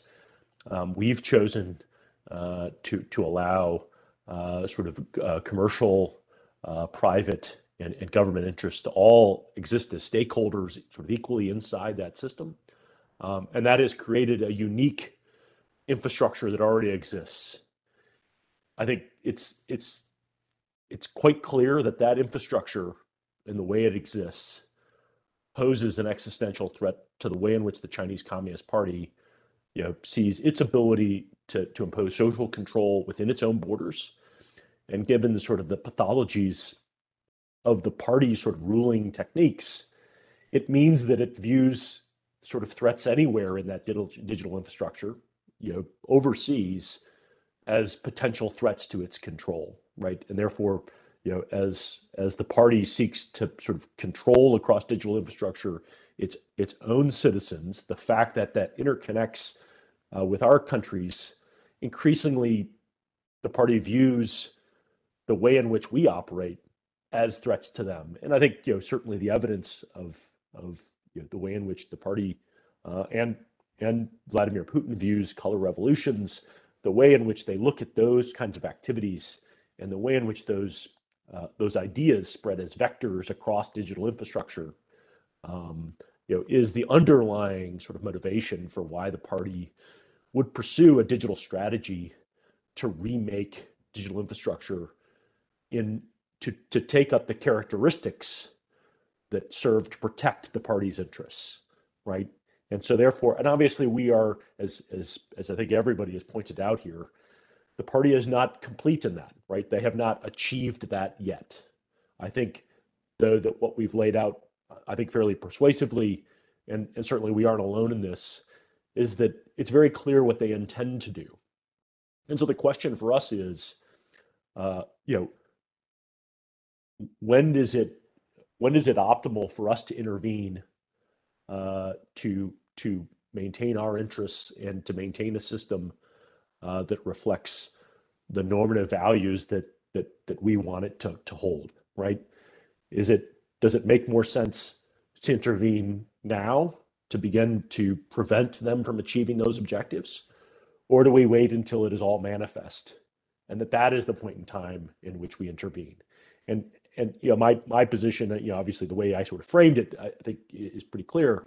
I think it's far better for us to intervene now. The costs are lower. The costs are not zero to intervene now. They are costly, but they will only grow over time, and they will only become much more difficult to solve over time. And therefore, intervening now to reshape our sort of digital infrastructure to reflect our values is the way we should be approaching this. And so, I tried to lay out really sort of 8 recommendations that would get us down that road. And maybe I'll just real quick sort of run through them, and then we can open it up for questions. First of them, as Francois mentioned in the front, I think it's critical for the United States to adopt and align privacy laws that sort of create a common understanding. Obviously, when we collectively created the digital infrastructure that we had today, it was insufficient to protect those kinds of interests. And we should recognize that and create the sort of normative rules that apply across that to be able to make that happen. I think it's critically important for us, as a second recommendation, for us to develop really a common operating picture across technological, industrial, commercial systems, the sort of the pipes and wires and the operating system that runs the digital infrastructure. We as democracies have to have a tactile understanding of what that landscape looks like and how it interconnects, because I think it's nearly impossible for us to figure out how to effectively intervene and to shift that system in a direction that we want without an understanding of how that system is set up in significant detail. What are the commercial relationships between companies? How does technology flow? What do supply chains look like? Without that, it's really difficult to figure out how we would use the offensive and defensive tools that Matthias laid out to begin to apply those effectively, right? You have to understand the situation in order to figure out how to apply the tools. I think it is unquestionable that democracies need to commit to higher levels of R&D spending across their countries in order to sort of run faster and be able to provide sort of the innovative engine to be able to make that happen. I think fundamentally we are going to need to reverse the trends of the last 2 decades, in which through a concept of globalization, what we really did was to pursue hyper concentration of manufacturing in one country, particularly around the electronics industry. And with that has created significant vulnerabilities for us by placing sort of the lion's share of global manufacturing for electronics in China. And until we begin to reverse that trend and diversify our manufacturing base and diversify the benefits of globalization to other countries and other regions, we will find ourselves in a difficult situation. Number 5, I think fundamentally we are going to have to establish new standards bodies, and we will have to actively keep the PRC a non-normative power, a power that is fundamentally not seeking to establish the same kind of norm-setting rules that we are seeking to achieve, to exclude them from those processes. And that sounds, I understand, extreme. And I was debated, and sort of go back to Janka's comments in the last panel.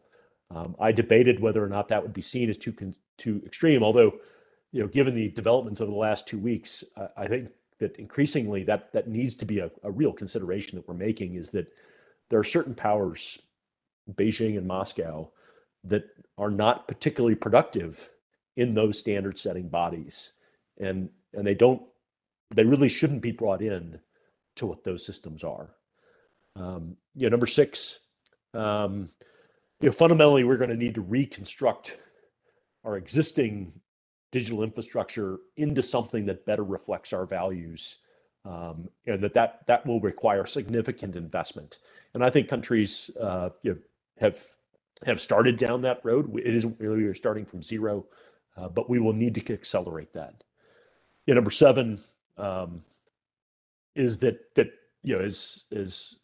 as my colleagues have sort of pointed out, we are going to have to coordinate across democracies the application of those policy tools to achieve our outcomes, and that will mean having sort of detailed and more expansive sort of sessions and bodies to be able to make sure that those things are coordinated.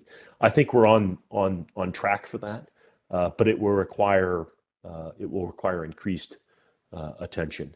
And then lastly, the 8th one is that fundamentally we're going to need to expand sort of the digital trade provisions to include more democracies and to sort of equalize that across those countries that choose to be part of a normative system. We've started down that road already, but it's probably the pathway that we're going to have to continue to follow to create the markets to support the commercial enterprises that will provide the pipes and wires and the operating systems of what we want to have. And so I don't think we should be scrapping our approach, which is to allow sort of multiple stakeholders to take part in this, but we should be discriminatory about sort of those stakeholders who do not hold the same sort of values and interests to be able to shape what that system looks like, and that's kind of the pathway we have forward. So that's a quick rundown of sort of what we covered in that chapter. And Tara, I turn it back over to you for questions. Thanks a lot. That was fascinating, and I think that I would say your last three recommendations are really also in line with the debates that's happening in Europe right now. For us, the values dimension is maybe a bit more complicated. We referred to it in the 2019 Commission communication by systemic rivalry, but I think it portrays quite well basically all the challenges that cut across our relationship with China, because we have such an interdependency both with the system and its economy, that we have to find a way forward. But we have to make sure that our openness, which is our strength, is not too much of a vulnerability, and it's turning more and more into a vulnerability. But I think we also have to be careful not to close ourselves off, and I think this is where the difficulty lies ahead. We have 12 minutes left, and actually I have one question for each of you coming from the chat. Greg has one, which is, there seems to be a disconnect between the urgency of the threats of the threat digital ambition pose and the pace at which countries are responding. How best can the US and Europe work together to close this gap? Mathieu, you bring to these issues both a deep understanding of the European perspective on China, as well as an understanding of China's activities within the Indo-Pacific. When it comes to crafting a unified response among like-minded countries, what do you think are key considerations for European and Asian partners? And finally, for Matt, there are, well, two of them, but actually I would say one big question.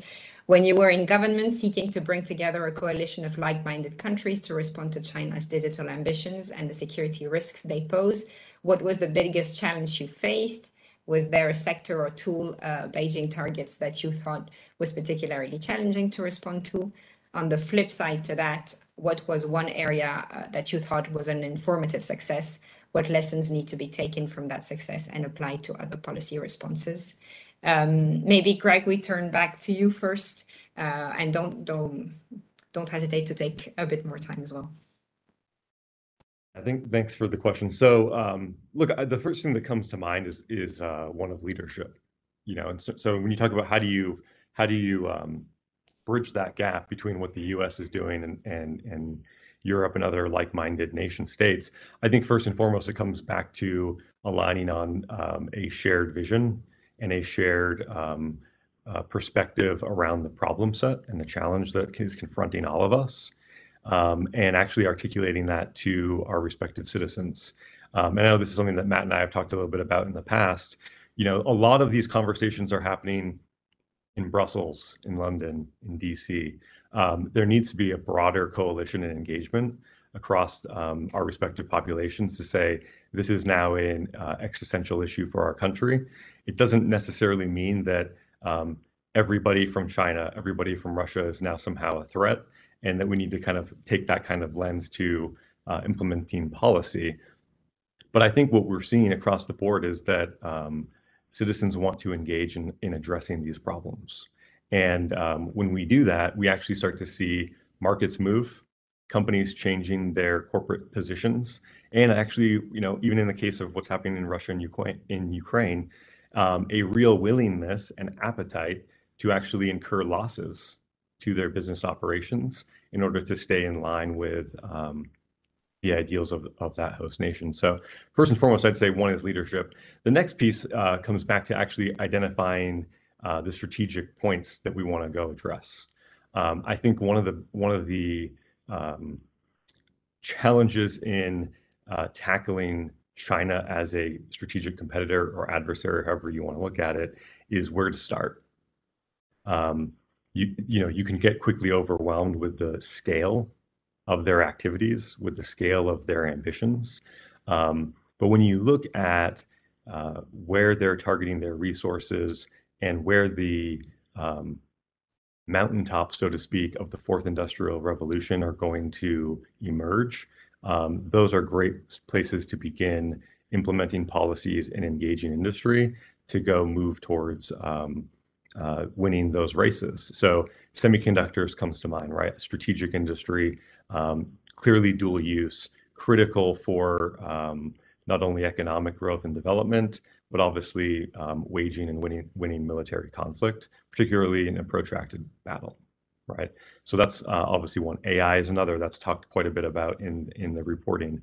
Quantum is another one. So I think once you start to drill in on where are the strategic domains that are going to define the winners and losers of this next era, that should be the focal points for initial alignment between the US, Europe, and allies around how do we begin to ensure that we're winning and staying the pace setters in these competitions, but then also being able to meaningfully respond to China and other adversaries who are like-mindedly engaged in that competition.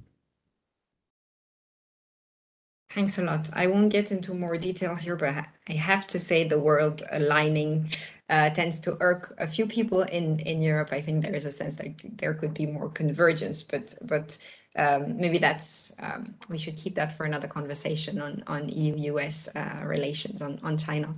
Mathieu, do you want to take your question now?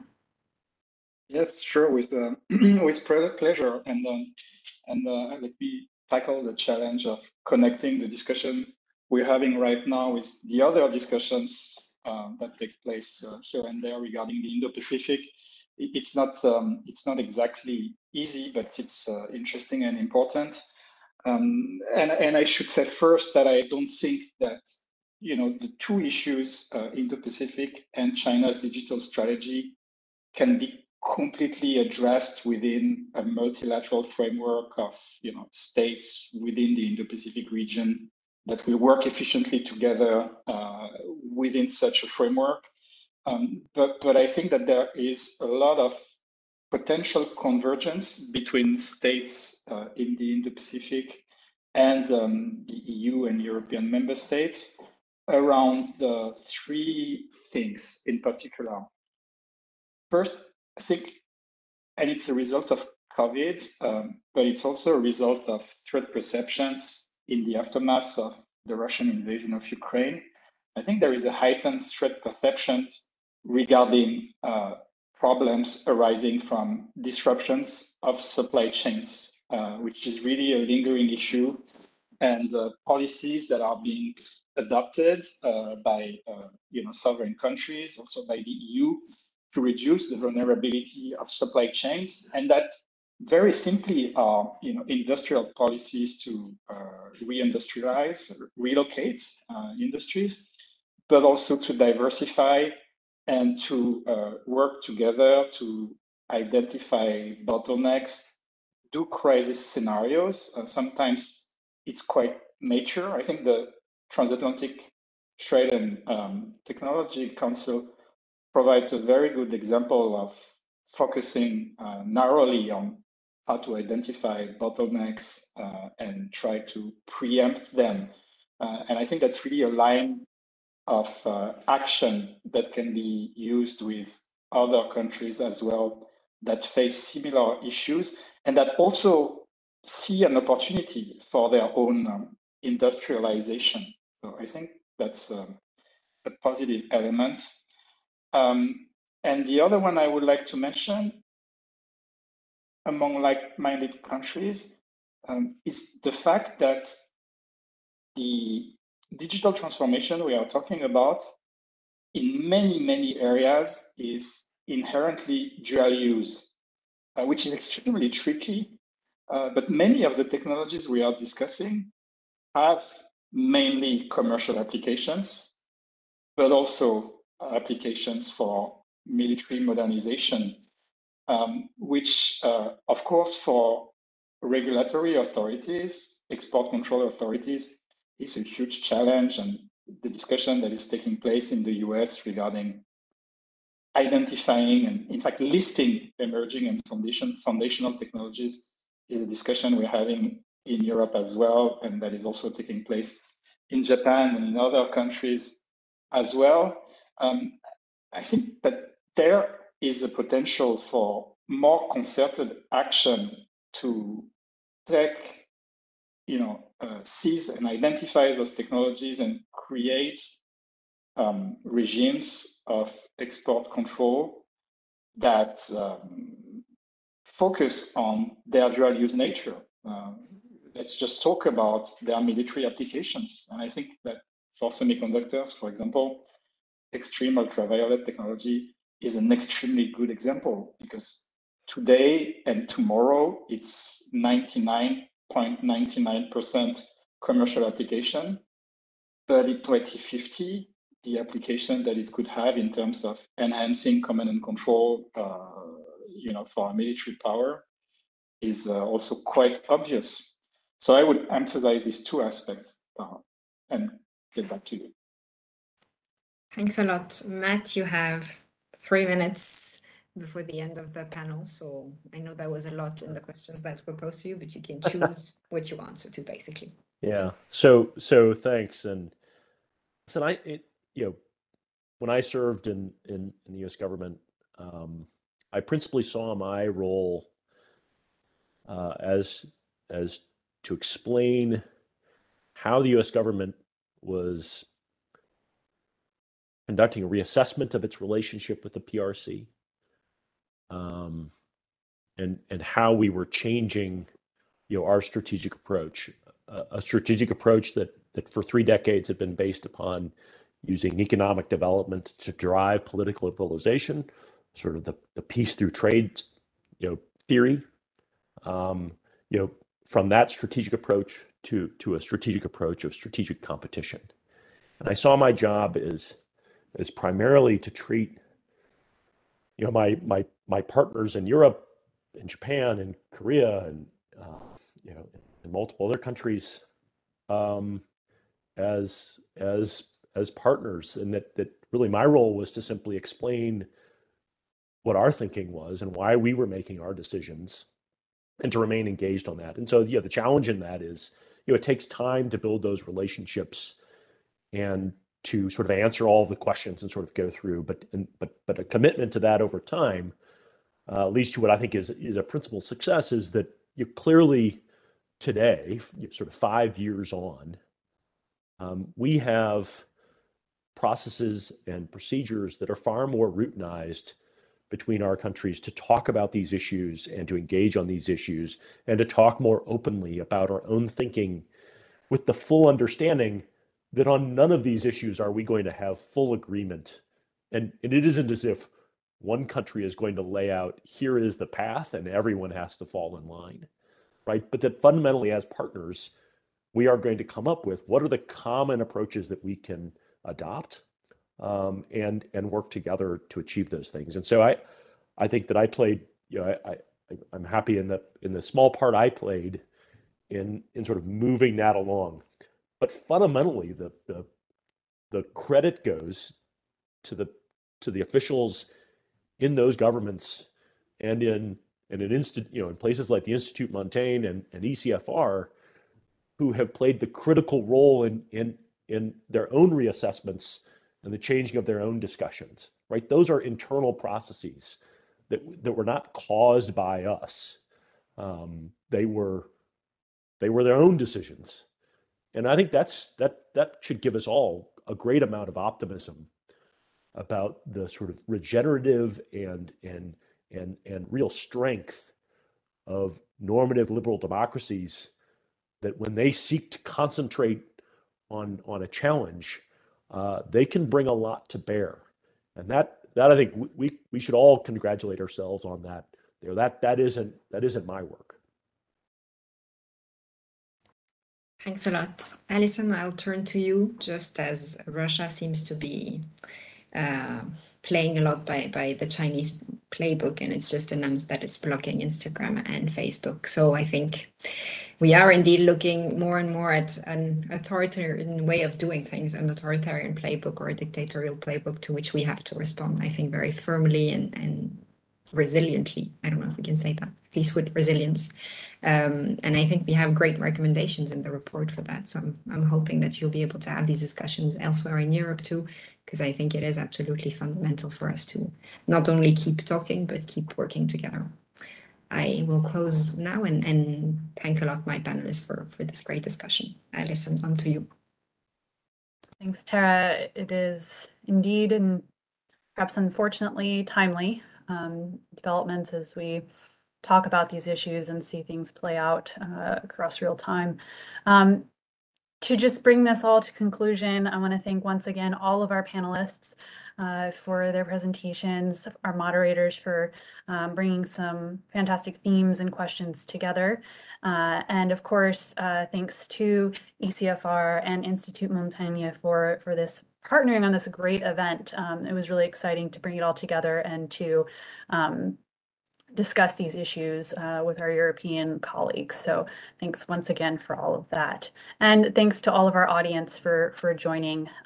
We hope you took away something from this discussion and continue to have conversations around these issues. And with that, we'll say goodbye. Thank you.